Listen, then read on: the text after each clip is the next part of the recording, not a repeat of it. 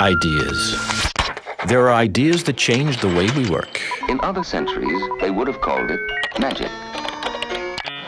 Ideas that got us connected. Well, hold the line a minute. That made us communicate better with each other. Hello? Ideas that got smarter and smarter and smarter. They're the ones that caused revolutions. Goodbye, David. And others that seem like a thing of the past now. There are the ones that are obsolete and ideas that promised us freedom, but in the end delivered us nothing but stress, that we tried to compensate with funny ideas. We thought of something different. A simple idea that turns idle workspace into places where you connect with companies, where you share knowledge with other creative minds or digital nomads. Where you are is where you work. You spend fewer hours on the road and you gain precious time for a better work-life balance. It's called Work Hero. Is it a game changer? I beg your pardon?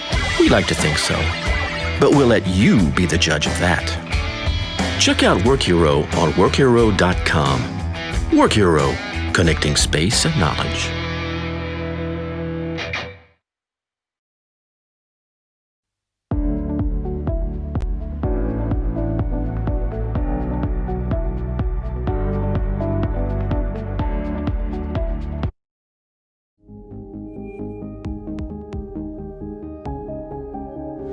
Are you an ambitious business owner?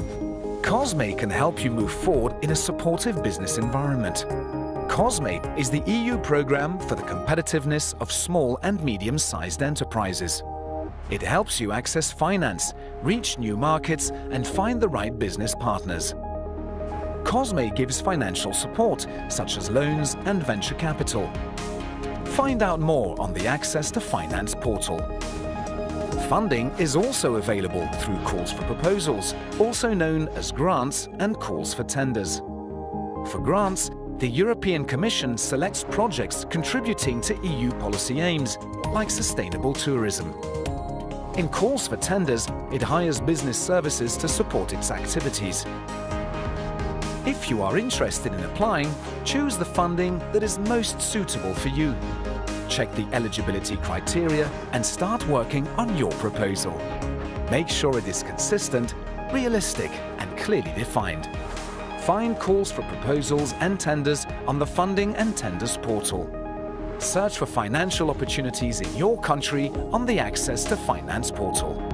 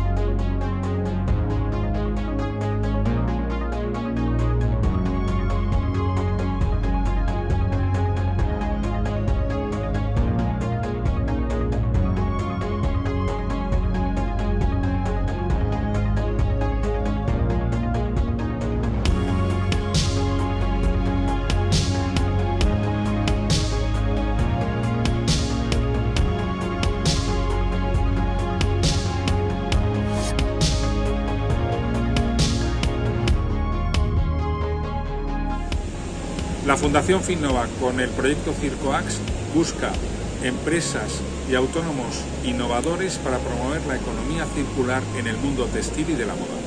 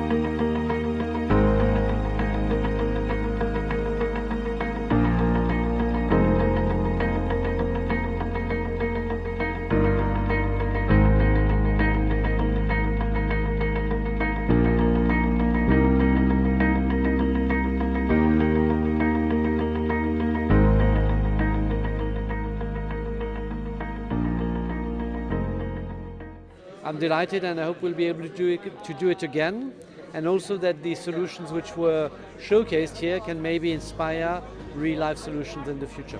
Es un honor que hayan contado con nosotros como aceleradora, con nuestro programa Startup Europe Accelerator, en el primer hackathon con el director general de innovación de la Comisión Europea para soluciones en el campo de cambio climático y reducción de emisiones. I also congratulate Finova, which was part of the winning team, a team which worked on a really interesting solution to make construction at long last sustainable. Well done. Thank you very much.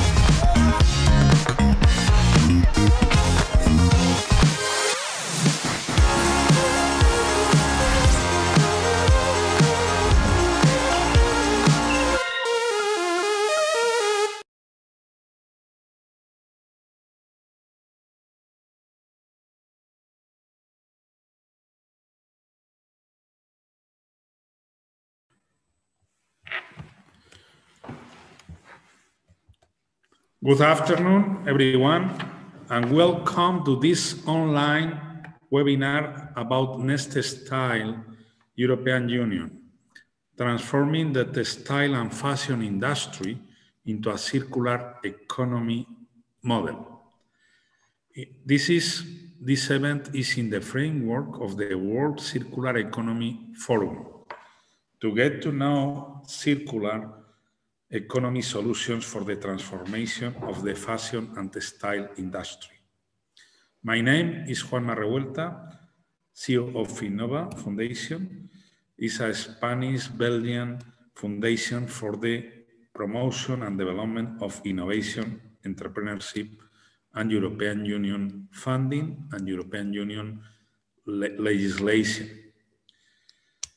On the World Circular Economy Forum and Circular Economy, what we have to highlight is that the aim of this international forum is to present the main global circular economy solutions to try to inspire and to help to impose this model for the year 2050. To this end, they are holding parallel events throughout the year 2021, we are ending, and our online webinar was selected to contribute here. The goal of the circular economy is that the life cycle of products is extended. Measures taken by the whole value chain, such as a waste production, eco-design, and reuse, could save European Union companies money and also reducing total annual greenhouse gas emissions. Currently, the production of materials we use every day accounts for 45% of the CO2 emissions. Moving towards a more circular economy could deliver benefits such as creating 700,000 jobs in the European Union alone by 2030. What is social innovation is a key issue for recycling fashion and textile. On the event, today we are holding this webinar to discuss about circular economy in the second most polluting industry, fashion and textile. There is an urgent need to implement a change in the production and consumption system that could guarantee the sustainability of the sector and the environment. You will have an inauguration panel with Mrs. Natalia Martinez Paramo, Head of Unit of in the DG Grow, in the EISMEA, in the COSME pillar, and we will try to share with you a fruitful panel on the 4 projects co-funded by her unit, with a debate on where the power of change lies.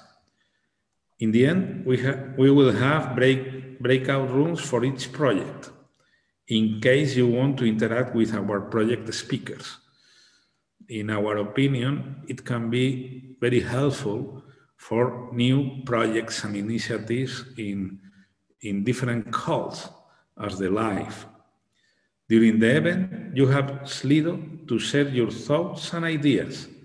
We invite you to participate and doing networking. Let's start giving the floor to Mrs. Natalia Martinez Paramo, and a final message. We are in the first year of the new financial period, 2021-2027. That is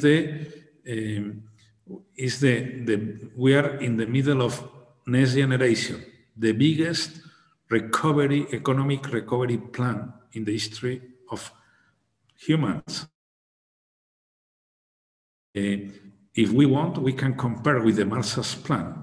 It's 12 times more in terms of GDP, what supposed the Marshall's Plan. Then we are in the right time to change behaviors and the economy model in the fashion and textile industry. We will have 750,000 million euros for Green Deal, for digital projects, and for this economic recovery plan with that social dimension. Let's do together. You will have, on behalf of one of that 4 projects, we are very proud as Finova to be part of them. Is the project Circoax that try to identify the best circular economy projects and the best social innovation projects. That's it. Thank you very much. And starting, Natalia, you have the floor. Natalia Martinez Paramo. Thank you, Juanma. Let me put the video on. Can you see me? Can you see me? Yes. Good. And can you hear me? Yes. Good, good, good, good. So let's, good afternoon to everyone. I'm really delighted to be here today. And I want first to thank the organizer for giving me the opportunity to introduce you to our work and how we are supporting SMEs in the fashion sector in the transition towards a circular economy. As Juanma said, I'm head of unit at the European Innovation Council and Small and Medium-Sized Enterprises Agency, AISMEA, of the European Commission. And I'm an official from DG Group.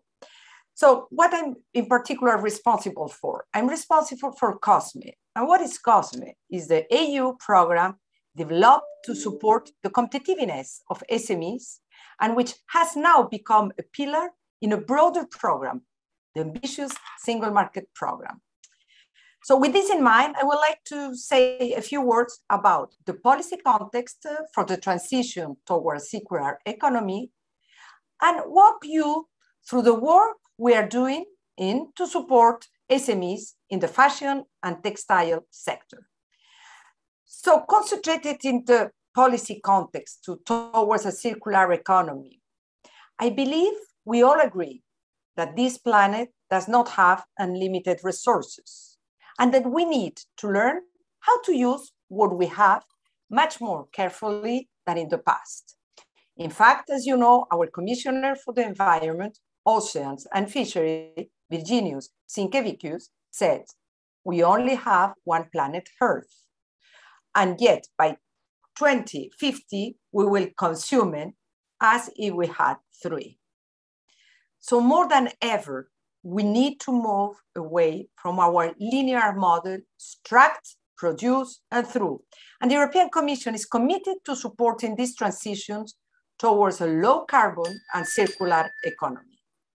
The transformation of our companies toward more sustainable and resources efficient business models helps protect the environment and provides a competitive advantage by creating important cost savings and boosting innovation for sustainability. In March 2020, as you know, the Commission adopted a new Circular Economy Action Plan, one of the main building blocks of the European Green Deal, Europe's new agenda for sustainable growth. So with measures along the entire life cycle of products, including textiles, the new action plans, what it aims to make our economy fit for a green future, to strengthen our competitiveness while protecting, of course, the environment and give new rights to consumers. So these recent developments are of major relevance as fashion, as you know, is unfortunately one of the most polluting industry globally.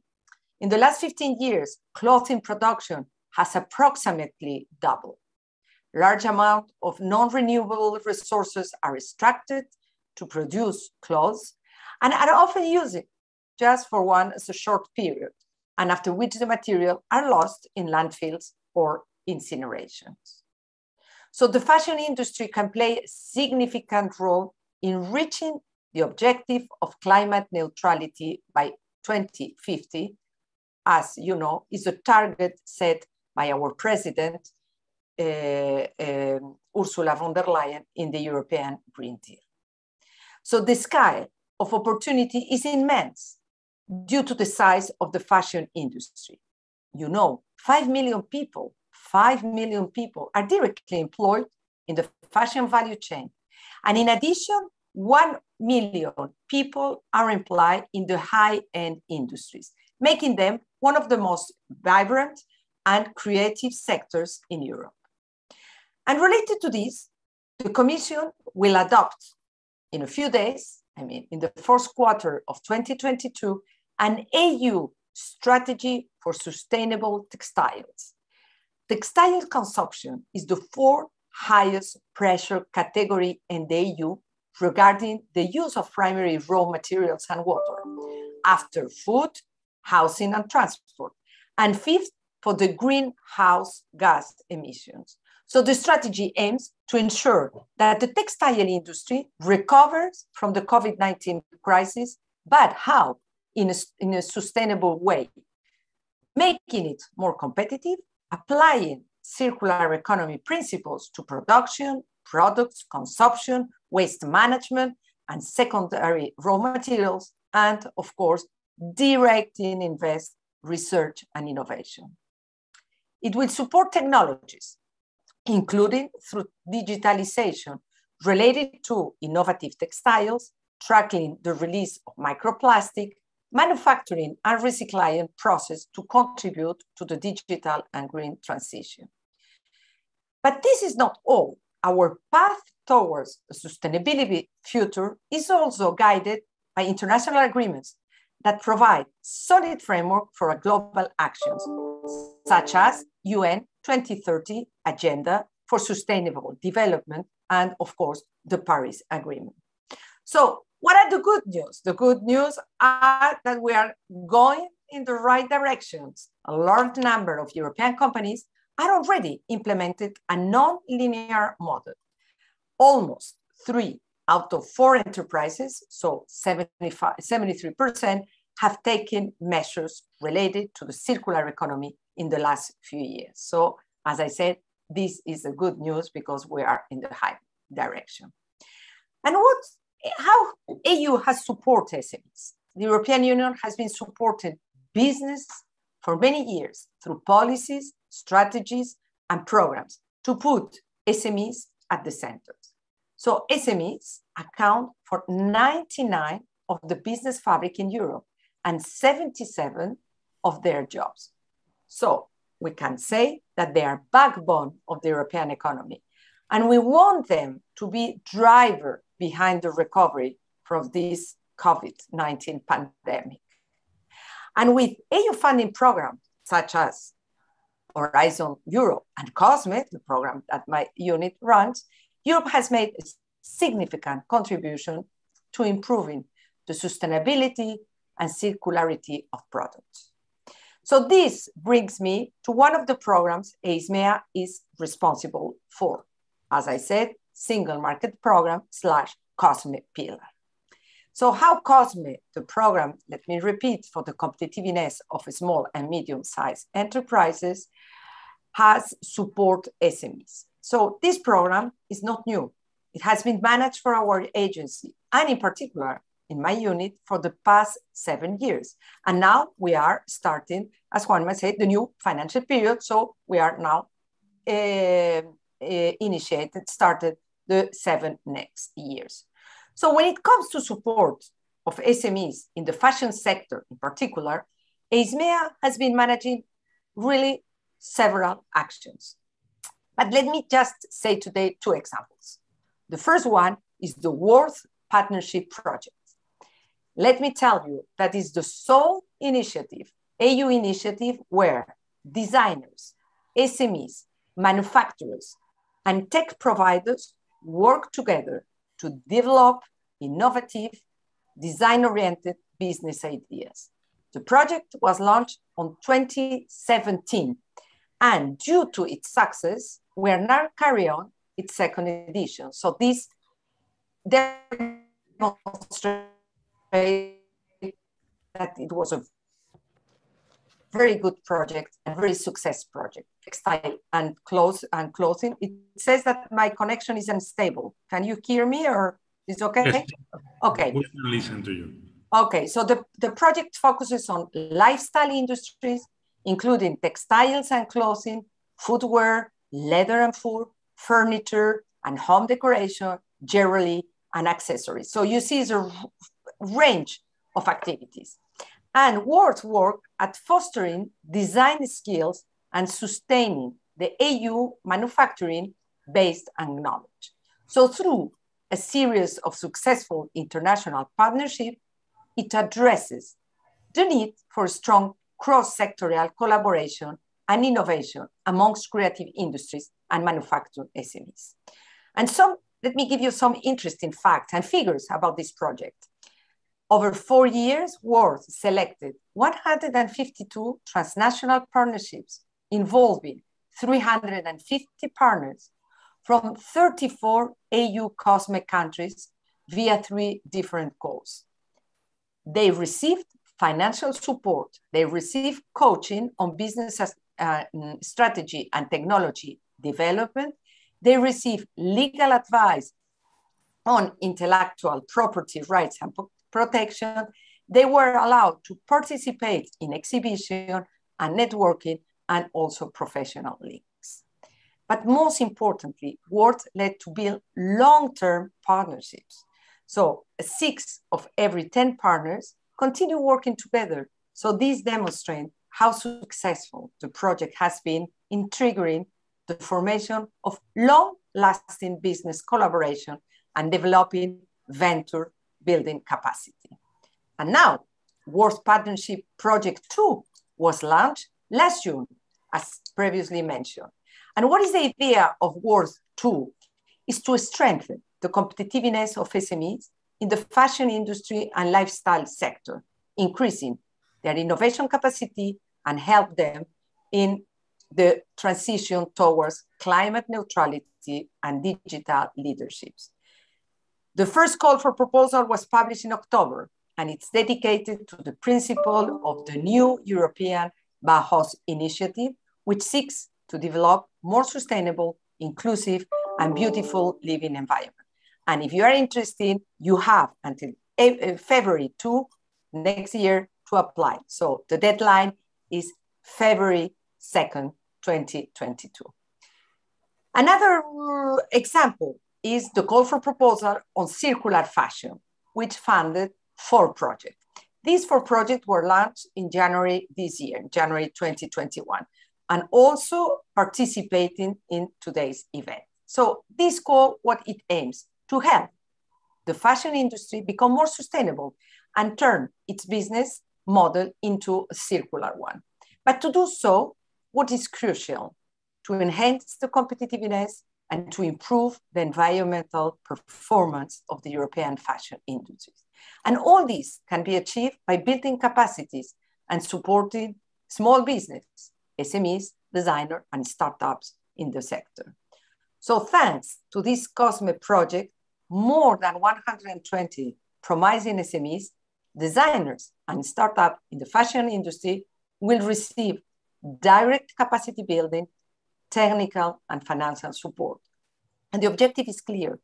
We want to help them. We want to help SMEs developing and bringing to the market their innovative application, their innovative product, their processes, or their ideas for sustainable and circular fashion. Being circular in the fashion industry will generate important cost saving, and it will boost innovation and sustainability, which is indeed a competitive advantage.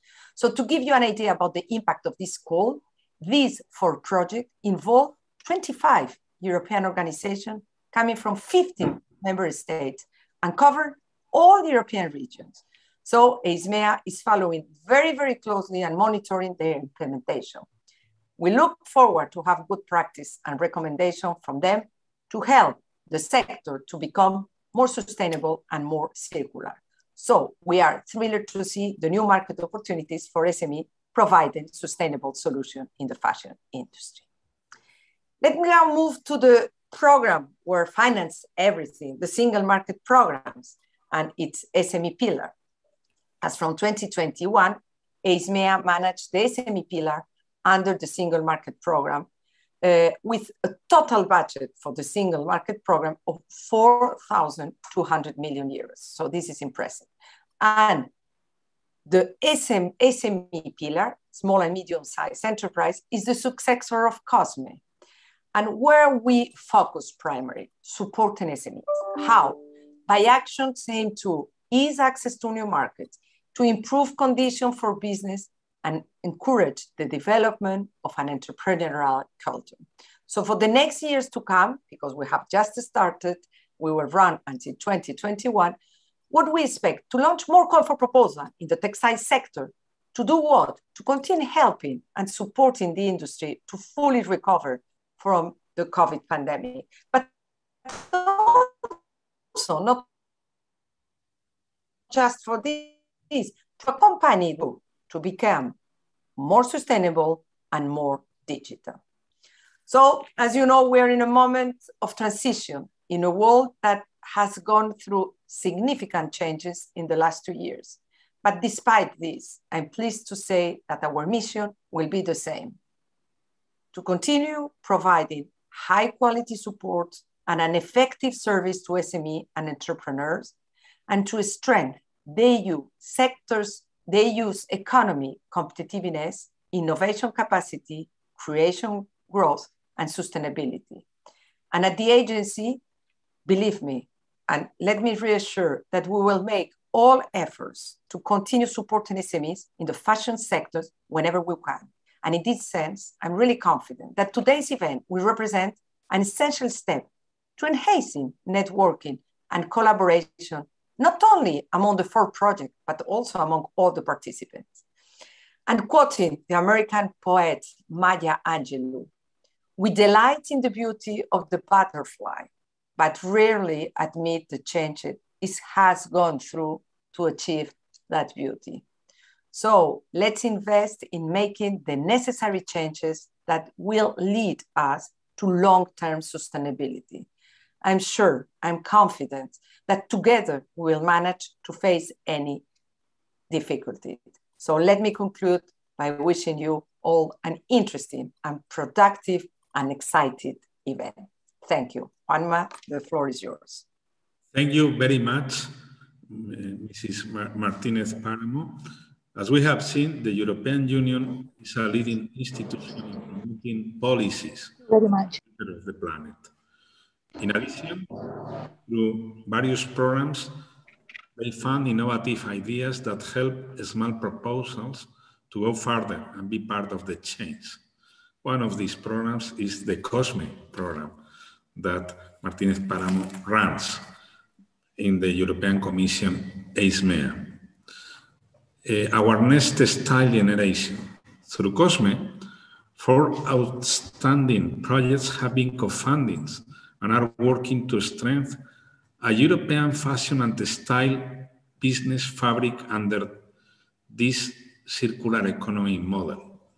The names, you will have the possibility of interact today after, are Circular InnoBooster, S for Fashion, Fashion for Change, and Small but Perfect. They scale innovative proposals based on transnational cooperation and give our small and medium enterprises the recognition they deserve as promoters of resilient and disruptive businesses. All of us, our projects have catered in the cluster Nextextile Generation, an initiative for the dissemination, networking of relevant information for the sustainable fashion and textile industry, implemented by Finova Foundation. Through this platform, information regarding the 4 COSME projects approved in the Circular Fashion Call will be shared, pre-release events, and calls for proposals. Allow me to explain one example. We are now working in the next live call of the European Commission, DG Environment, in the field of environmental pilot projects. We are talking of a projects of up to 2 million euros subsidized up to 60%. Why not? To start working in that. Allow me to explain that in this period, 2021-2027, LIFE program means 5,300 million euros. Okay, for environment, climate change, and also renewable energy, all what is energy efficiency. Let's do it together. There are a lot of different tools. Now, in this session, we have participants also from some public organizations, as provinces or regions, interested in sustainability in fashion. Why not to start working in other financial tool, as is Interreg from the DG region, that allows to share best practice in different regions. Why not in the field of sharing experience to diminish the pollution and contamination in water or circular economy. Okay, that means we have from now 10 years, because this period is 7 years, but we have to know that for the rule N+3, we will have 3 years more. We will have 10 years with a lot of financial for changing the economic model. Let's do together. And it's one of the purpose of this meeting, allowed to us to do networking for new financial projects that allows to implement new projects. We will start of the Slido and see what are your thoughts on the webinar. Feel free to share them with us. Let's also go through the second panel on European projects. It will be moderated by Raquel Raineri, President of the Textile Association in North Carolina. Rachel, good afternoon. We have 17 seconds on my time, and thank you very much. And the floor is yours. You have 8 seconds for you. Juanma, thank you so much. Good afternoon, everybody. Again, my name is Rachel Ranieri. I'm from the Wilson College of Textiles at North Carolina State University, and it is my honor to be here and moderate this panel of these 4 COSME projects as they debate their ideas and share their projects. We all know that sustainability and the shift to circularity is a multifaceted endeavor. So our roundtable today will dive into where the power to act and make change lies. And we really want to welcome audience participation during the roundtable. So we have a few Slido questions you can access through the QR code on your screen. While we are receiving introductions from each of these amazing projects, we would like to welcome you to think about the first question. What do we need more of to achieve the 2030 SDGs? Behavior change or technology? And as we are thinking about and answering those, I would like to introduce our 4 different projects. First, we have Ingrid Willems from S4 Fashion. Hello, good afternoon. Thank you for having me here and for being part of this amazing afternoon, this webinar. Thank you, Ingrid. Would you like me to present a little bit what S4 Fashion is about? Please tell us about S4 Fashion. Okay, perfect.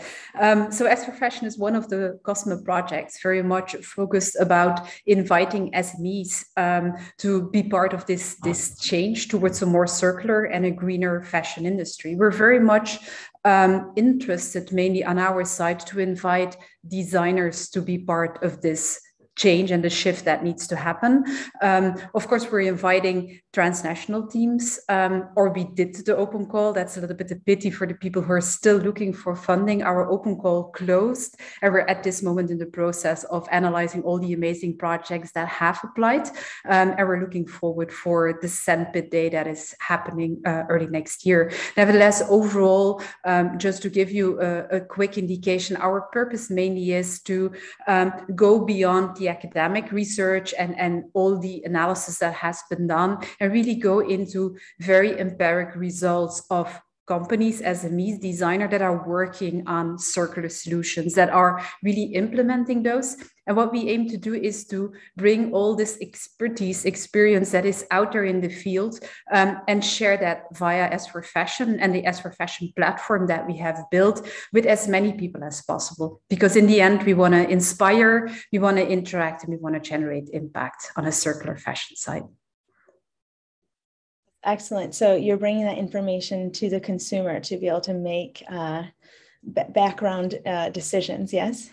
Well, our main focus is to bring it to designers today. We feel that designers are still quite insecure about what is circularity, what is really circular, green, what is not. So there is a lot of education still to do. We see that younger fashion designers learn a lot more about those things. So we feel that there is an educational part to be done, and that you can learn a lot from peers. So that is what we really want to stimulate. And then we feel that many designers in larger organizations, of course, need to convince their bosses that it is important to go circular, that there might, that it is a good way to go there. And at the same time, they are for us the ones who are really interacting with all the different parties to really make it happen. So we feel they're really the ones to act and to create impact. Excellent. So you're giving the power to the designer. Exactly. Wonderful. Thank you, Ingrid. Our next presenter is Fiori from Small But Perfect. And Fiori, I'm going to ask you to say your last name for me. Zafiropoulou. It's a Greek name. Wonderful. Okay, thank you very much for the invitation of Small But Perfect today to your event. So Small But Perfect is a collaboration among Fashion Revolution, World Fair Trade Organization, University of Bocconi, Impact Hub, the Fashion Council in Sweden, WLY, innovation experts, and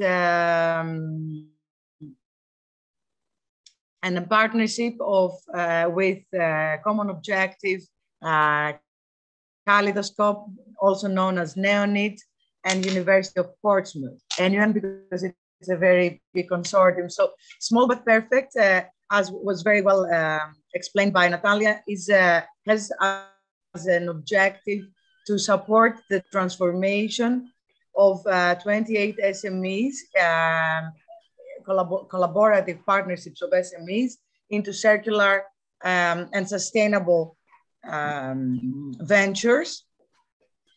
So we our call for proposals also closed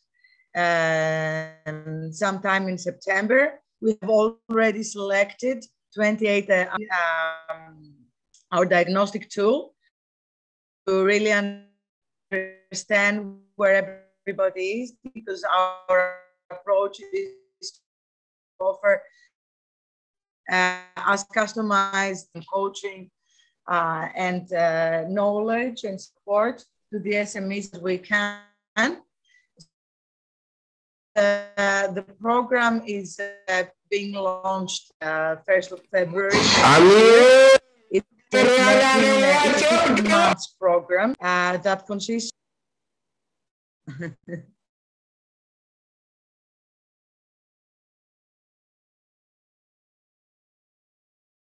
You're muted.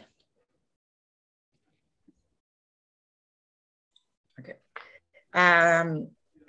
Boot camps, online modules, mentoring, and then there is an R&D phase that the University of Portsmouth is leading, providing access to the labs of the enzyme labs of the university. And finally, the Open Studio which is Fashion Open Studio, is Fashion Revolution reply to catwalks and fashion weeks.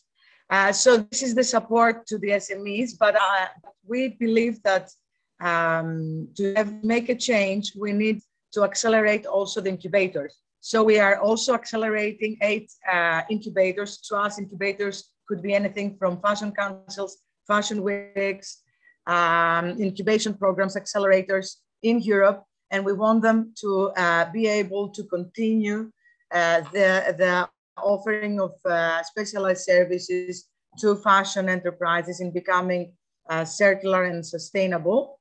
And finally, advocacy is also very important to us. So we are holding policy dialogues both in Greece and Berlin. And our last one will be in Brussels to the ECNEP.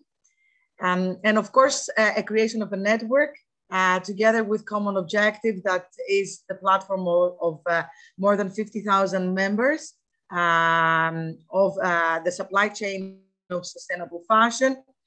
In there, we have created a space for small but perfect that will be for all our members. So we are at this stage, we are campaigning the call for policymakers, SMEs, stakeholders of the circular fashion ecosystem to join a small but perfect community in common objectives, the hub and the circles. And you can find our registration form in Small But Perfect website. Thank you. Excellent, Fiore. So you are very much empowering the SMEs to take part in the change that we would like to see.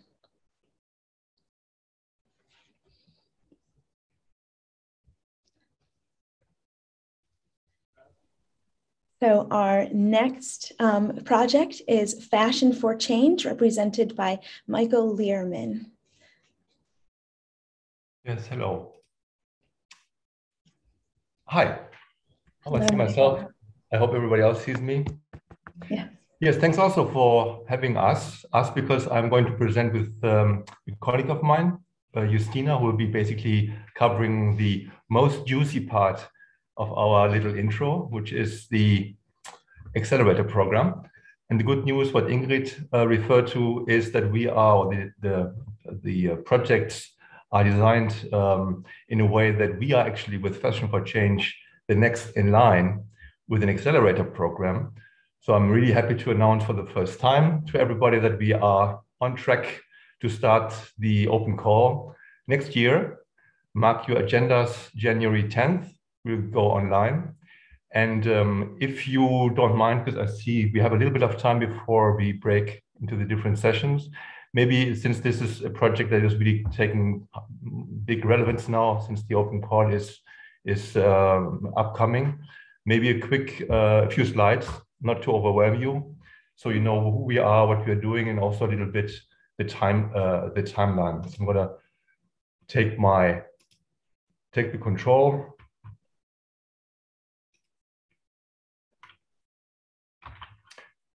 Just a quick thumbs up if you see my screen. Great.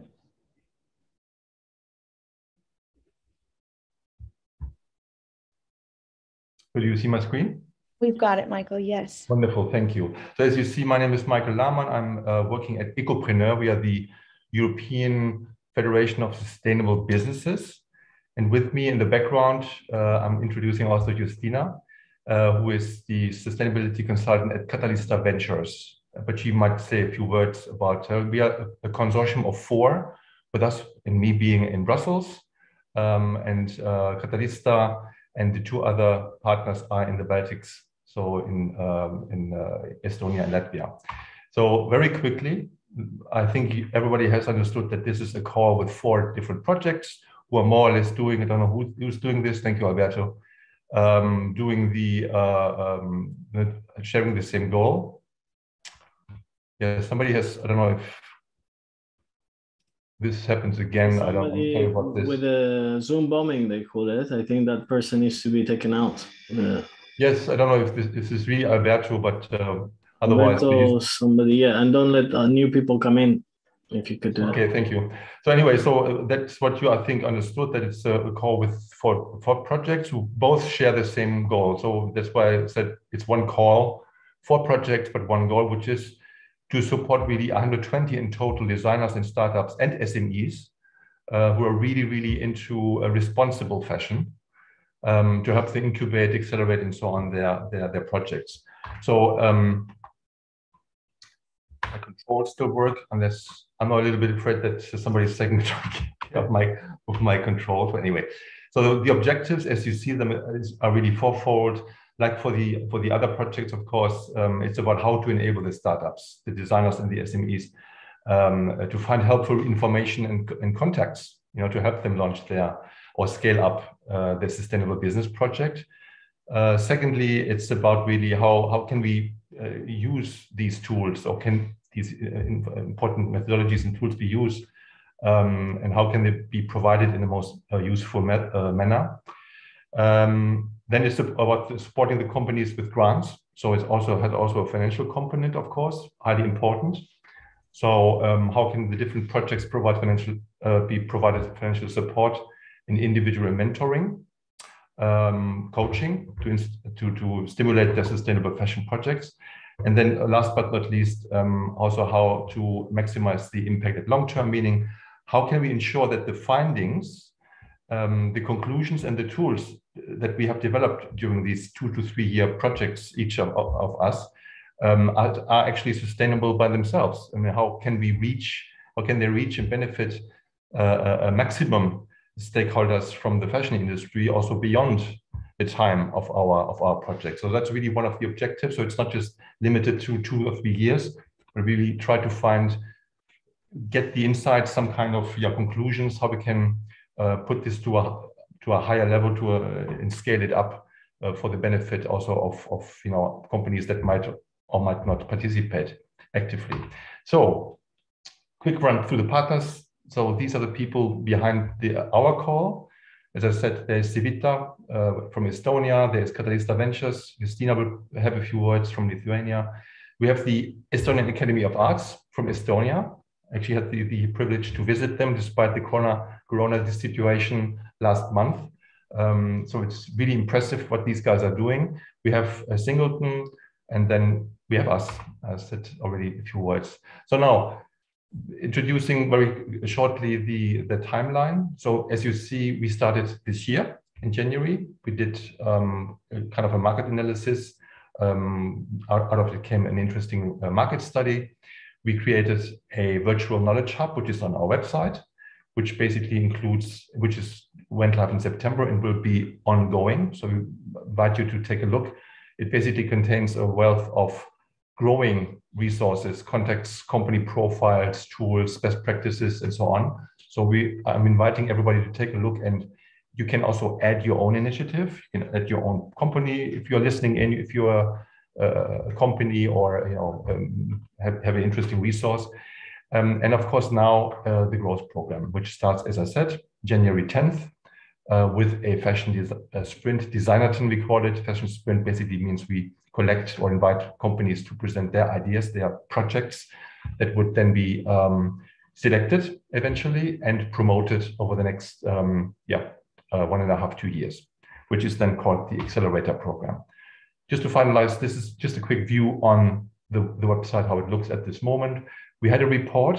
I invite you to read it. It's called as you see it, maybe it's too small, the Sustainable Fashion Designer Startups and SMEs in the Circular Economy.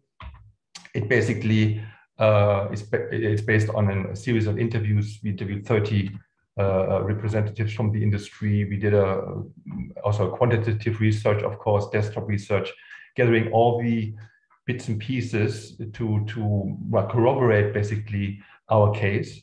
And not surprisingly enough, we find what you can read on the screen, that there is definitely a need for resources, access to resources for SMEs, startups, and these young designers. Really practical hands-on report that proves to be useful, because within all this wealth of information, they really need a source or a hub, let's call it, where they can really rather quickly and for free find the resource, the partner, the supplier, the certificate, the training program, the accelerator program, etc., that they would need to get the business off the ground. Also interesting that it's really about people to people. It's not just a database. We found that it's really necessary for them to get in personal contact, get a personal mentor, build a personal relationship of trust. So they have a supplier that they can trust. If there is a new wave coming, if there is some kind of crisis, people that they can rely on. So that's why we strongly advise already at this point these companies to reach out, of course, and get in touch with their local competence centers. Could be a chamber of commerce, could be a circularity hub, could be really a local competence center. Learn about the possibilities, the resources, the experiences, and so on of circular fashion. Get inspiration and know-how. And of course, what we are going to do with our project is exactly that. So we're doing this in a laboratory approach. We're trying to, of course, build this. We built this database where they can get the resources. But we also have, of course, within the accelerator program, we offer this possibility of getting these people to know and putting them by the hand of experts who can then explain to them in practice how their business case might be optimized, how they can build some capacity, some know-how about how to market their projects, etc., etc. So I'll leave it with this. I don't want to overdo it, but I'm happy to share these few slides with you later. And now, as I said, proudly announce, announcing Justina, who will guide you to the phase 3, which is the accelerator program next month. Thanks. I will ask Justina to be quite quick so that we can enter the last project, and we will have breakout rooms after to continue the conversation. And I want to get to the round table. Thank you. Yeah, thanks a lot for having us. I'm Justina from Catalysta Ventures, one of the partners of the Fashion for Change project. So being mindful about the time, I'll just quickly mention the most key details that our audience should remember, because as Michal mentioned before, we are announcing the open call in January. So on the 10th of January, you will have the opportunity to apply to the program, and the deadline of the program is 19th of April. So a couple of months for you to apply, and you can always reach out to us if you have any questions about the program, or whether you know any questions regarding the application process and so forth. And I just wanted to emphasize one very unique angle of our project is that this open call is shaped not only for the designers, but also for SMEs and startups. And we see that partnerships can be very valuable when aiming to sustainable and circular fashion. So this is a very unique opportunity for the applicants to apply and be part of this project. And 25 teams selected in the hackathon phase will go to the accelerator program, and each team will get 10,000 euros support, as well as mentorship on business and sustainability. And at the end of the accelerator, we will also have a phase that will help applicants to be more investor readiness. So we will arrange meetings with investors just to make sure that their growth and their journey towards sustainability would continue beyond the accelerator program. So the final 5 teams will get that chance to meet the investors as well. And if Michal, you could move to the last slide, just we wanted to showcase our contacts, and also you can follow us on social media, on LinkedIn. Please reach out if you have any questions. We would be more than happy to answer them and help you in the application process. Excellent. Thank you, Michal and Justina. And we'll have more opportunity, as I said, in the breakout rooms to continue those discussions. That's excellent to hear. And finally, our last introduction will be from the Circular InnoBooster program with Sharam Yalda. Hello, I think Mercedes, you go ahead. You're doing the, Mercedes is going to present the project. Thank you. If you can put her on the screen because she's the coordinator from IED, and I will come in later for the Q&A. So there was a slight change. Thank you. Excellent. Welcome, Mercedes. Thank you very much, Rachel. Good afternoon, everyone. Wait a second. Thank you.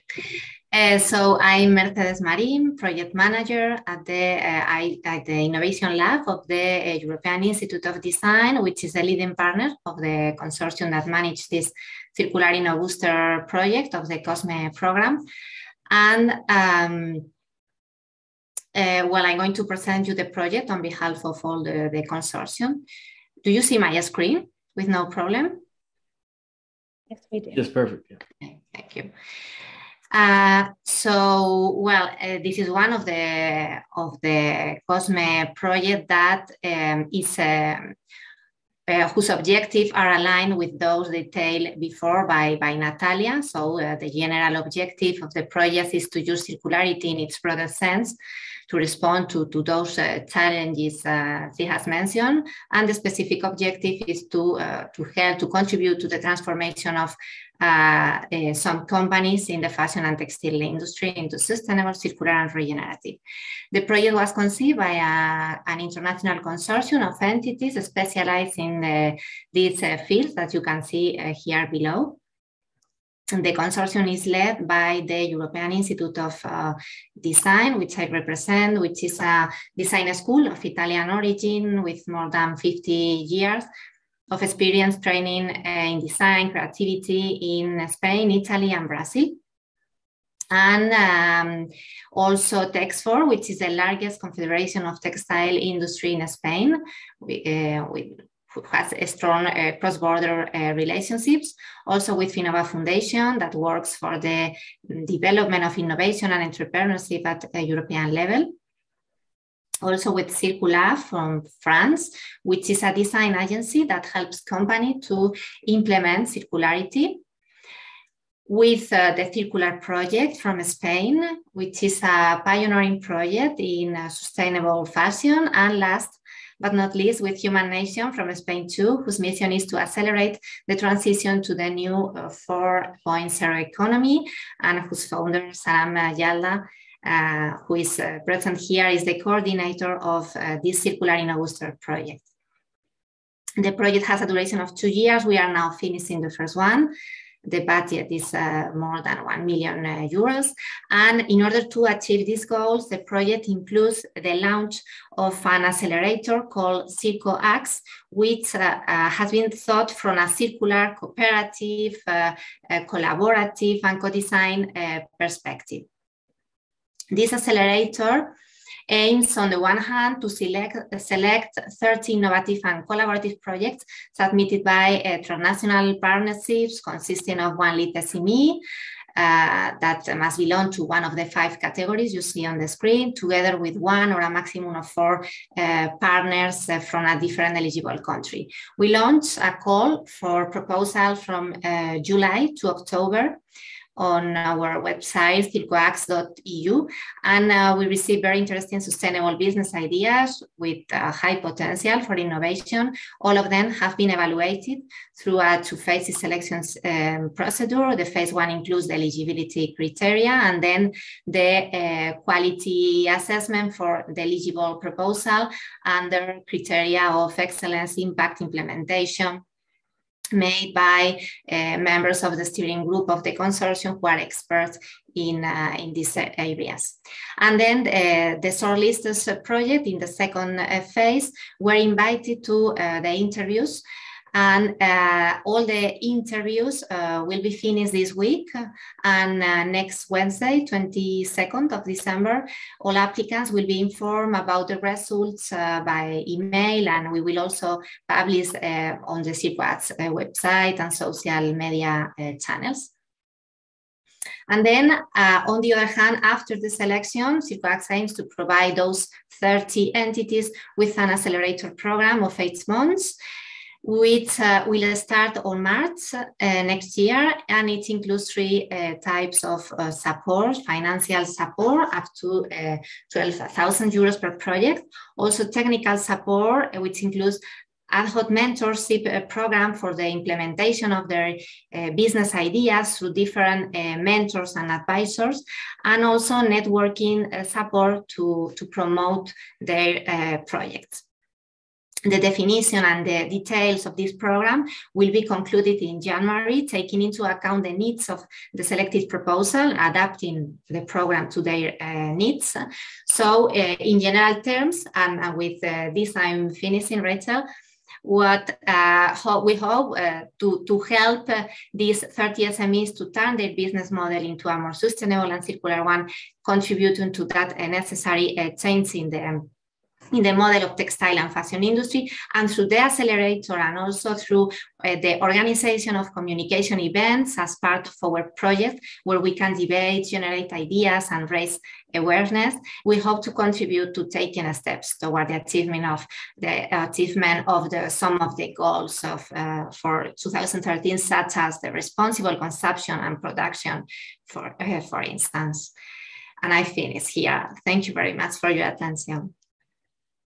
Thank you all. These are 4 wonderful projects that are empowering and advocating for SMEs and designers to get into the fashion industry and make the change we are looking for.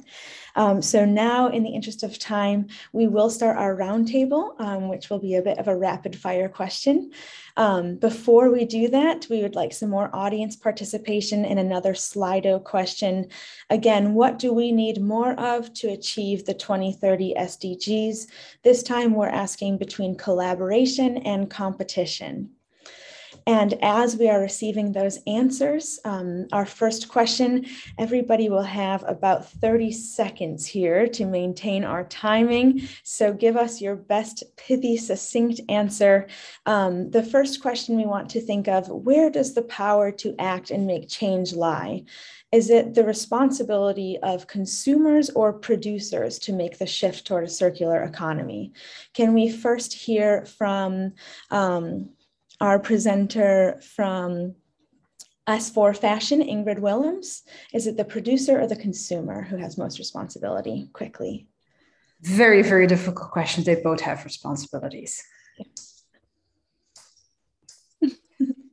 Yeah, I mean, I thought you gave me 30 seconds. So indeed, of course, I think building awareness is what we all need to do so that consumers really understand what they're buying. I think there is still a lot of work to do, but the largest impact, of course, is on the manufacturing side.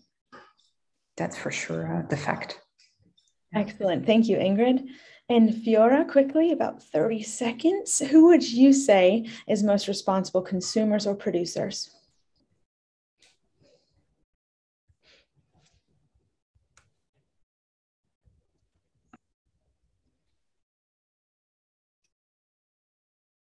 Fiore?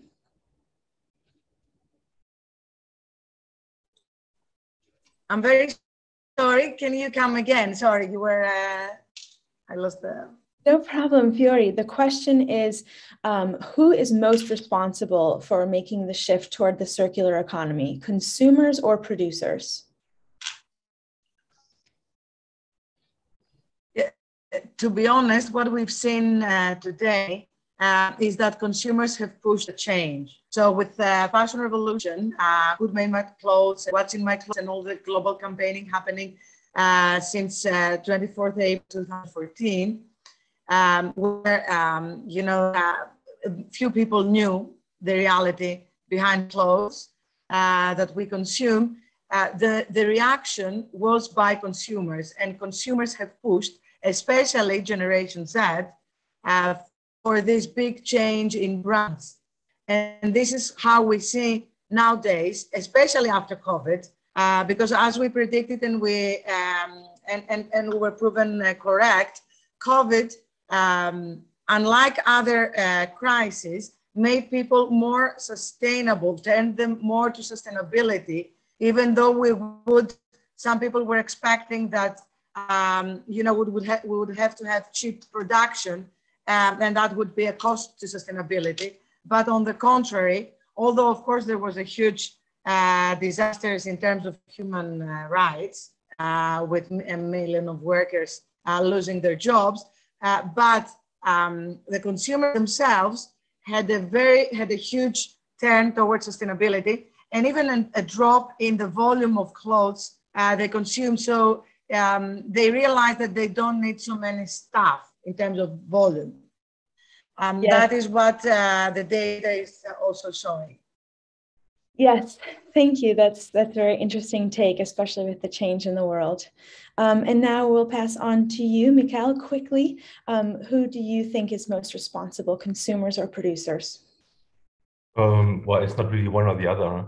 What I think, from what we see from our own federation, so the top runners of European sustainable businesses, like the 5%, taking a company like a collector of used secondhand clothes. Because if you give them, I mean, I would even argue that there's a third player, which is the policymakers. But if you give them the right framework, then companies would be encouraged to, for example, scale up, this type of collection scheme, or their business. And then, of course, the consumer would most likely not only get aware of them, but they would also buy in, and they would be at scale, and so more competitive. So it's an interaction between those three, and it needs to come from up from the market, from the consumer, but it also has to come down from the policymaker. So there's not one or the other. It's all three of them. Synergetic relationship. Absolutely. Yeah. Excellent. And finally, from you, Shahram, can you share who you believe is most responsible? Yeah, I think it's a simple question, but leaves open the room for debate. And the easy answer is to say both. But I have to say, I mean, of course, it's all agents are responsible. I totally agree. However, I think if we look at the history a little bit in the last 50 years, what we see is that the producers, especially the large producers who, let's say, are focused on large, the fast fashion as we know it today, are the ones that are most responsible in terms of the effect, the impact, the negative impact they've been having. So I think they would be the most empowered to be able to make the change. However, what we see is the bottom up. This young generation that you said, Fiori, and everybody is having huge influence, as we see people like Walmart are having a section on secondhand clothes in their store, which they see as an opportunity to even attract people to buy then new clothes. I was reading an article, but the thing is that they are pushing the large producers. However, I think the real disruptive players are the small designers, the small producers, the smaller industries in Europe. And we have to really protect these smaller industries in Europe that are doing a very tough job of raising the bar, raising the standards, putting sustainability standards that the policymakers are pushing in Europe, but have to compete with products coming from outside Europe that don't meet those standards and are lower cost, and don't have to really stand up to that. So on one hand, we have this play between the different players. We have a very interesting situation. But I think this is what they call the emerging fourth sector of purpose impactful organizations that are rising out of Europe and in America and other parts of the world. I think they need to be protected, and the consumer, they're responding to the new generation. And I think that the big companies really have to change their practices and rise to the bar. Great answer, Shahram. And you jumped into our last question, actually, which is a great introduction. Before we ask that last question, I would like to introduce the final Slido question for our audience. Again, what do we need more of to achieve the 2030 SDGs? Is it incremental change or systemic change?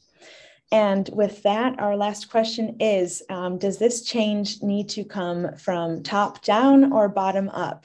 Are we looking to policymakers and activists, or are we looking to local SMEs and consumers to make the change? So we've already covered a bit of that, which is wonderful. I'll open that first to Ingrid again. You're on mute, Ingrid. Yeah, I saw it. I assume that the 30 seconds we have in Belgium is not the same length as in other countries. So I will give myself a little bit more opportunity as well here to answer, I assume.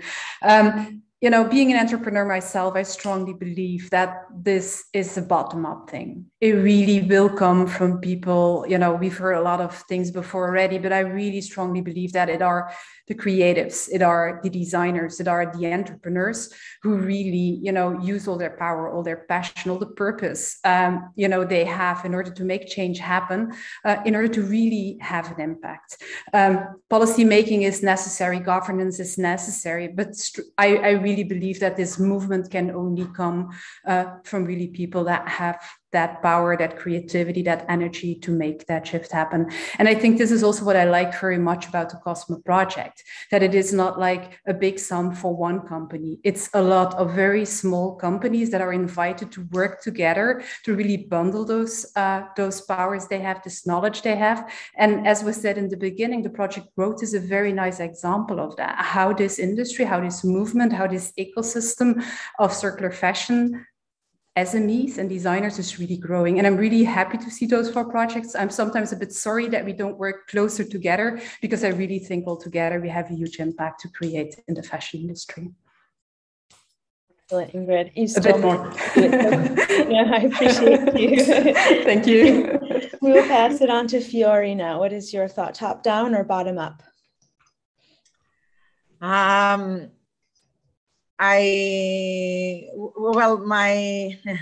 It's always bottom up with me. So I believe that change is happening bottom up, but as it was very well mentioned by Sharam and Michael and all the panel, it is systemic. So when you talk about systems, you talk about a holistic change. So you need all stakeholders. So you, in order for the change to happen, you need organizational structure, systems, and norms and social norms. You need the individual profile of the entrepreneur. And social, yes, and the social dimension. So for the change to happen, it has to be systemic, and everybody has to work together. I've seen, because my area of research was social entrepreneurship, and I've seen that in the countries where policy making actually supports the growth of social enterprises, they thrive, like in the UK. In countries like Greece, when this didn't happen, a lot of social enterprises were created, but then after a couple of years, you know, you can merely find any of them standing. So we need the bottom up so that it has enough base and platform to maintain itself. I understand, Fiore. Thank you for that. And we'll pass it on to Michael again. Yeah, thanks, Rachel. Yeah, I mean, I already said it. I think I already made my point. So it's, of course, bottom up. But that's what we see with our members. They give the reference to the consumers. If they're visible, they give a good positive reference to lawmakers that their business model actually does work. And over time, it's just at long term, they will be the drivers of the systemic change, but it's not a prerequisite. There's companies out there who are actually pretty successful with the linear economy, which is on the decline. We haven't reached the tipping point. I'm dreaming of this every day, but I see it coming. Excellent, thank you. And finally, before we break out into our room, Sharam. I'll see if I can do a Belgian 30 seconds. So I would say top down. I mean, it's very important that what the EU is doing is leading the world on policy, on directives, and creating this framework, which I would say, if you compare to other regions in the world, is fantastic what the European Commission is doing with the EU. But at the same time, you know, the change, I could totally agree that bottom-up change is where it's happening. And that's why with Circle Acts, one of the important emphasis we put, of course, circular, but the co in the middle is the collaborative accelerator, the cooperative accelerator, the co-design, the co-creative, and the community. So all that the communities, you know, is fundamental, the working together. And I think this, Cosme, as you already said, is very important. for that, I think that we need to do advocacy, like Fiore said, because in the same way as the large older players are doing advocacy, as we saw with the COP, for example, to keep some of the system, to be dragging, to be honest, towards the old model, or for the transition to not happen as fast as we would like it to be. In the same way, we need to come together and create agency to really support the European Commission to say, look, there's a lot of us here, we want to make a change and we know how to do it. So just the last point, over 30 seconds, but the DG Grow, the idea of how we define growth is very important, because you can grow in many ways. You can grow as a community of zebras, like we say, not unicorns. Unicorns grow like that, but we call them accelerator of zebras, where that you can grow as a community, you can grow in resilience, you can grow in happiness, in prosperity, in different ways of managing. So I think I'll be very interested to see the new DG Grow policy for SMEs coming out, going forward in this new period. Thank you. Excellent. These are all such great questions that we can debate to end. I think the most important thing is that we are talking about them and collaborating. It's wonderful to hear from all of these projects. Thank you all for sharing about what you are doing, for your answers to these questions. And with that, I would like to pass the floor to Sharam to enter into the breakout rooms. Okay, how long do the breakout rooms will last? Sorry. I believe it's another 20 minutes to finish the program. I have it here. Maybe Natalia can help me. But we have, well, I can put that in the chat to confirm to you how long it's going to be exactly. But the idea of the breakout rooms is for each of the 4 projects to open a room. And the people who are participating, including ourselves, of course, if we're moderating the room, we can't leave. But we could join the other debates as well. So everybody can move around the different rooms. The way to access the room is to go to the bottom of your screen, where you should have the option of the room to choose from once it's enabled. And then you would choose where the little squares are. There are 4 squares in a box. At the moment, I can't see it on my screen, but once it's activated, the rooms I don't think haven't been set up yet, but once it's activated, we will join the rooms and we'll start participating. Then you can leave the room. Be careful not to leave the entire meeting, gives you an option. So you say, I want to leave the room to go to another room, or I want to go back to the main room. That's basically how it works. That way we can have a little bit of mingling with the different projects. Just to mention that the idea was that we have an action-oriented networking. So based on the challenges we talked about, based on this spirit of collaboration, the idea is, how do we work together? How do we network? Not from this way of how do I get the most out of this, of course, but how do we contribute to these challenges together? And how can we network together, to be able to meet those challenges? So we can see if the breakout room is activated. As I said, now it is. Yeah. I have to leave for another meeting, which is starting in 2 minutes. So, but if you have any question, you have my address, so you can address to me, and I will try to reply. But unfortunately, in 2 minutes, I have to attend another meeting. Okay. Thank you. Okay. Thank you. Sure. Thank you. Okay. So, is there anybody else that's going to be helping with the room, with the Small But Perfect? You can now join the rooms that it's activated for other people while we have this discussion.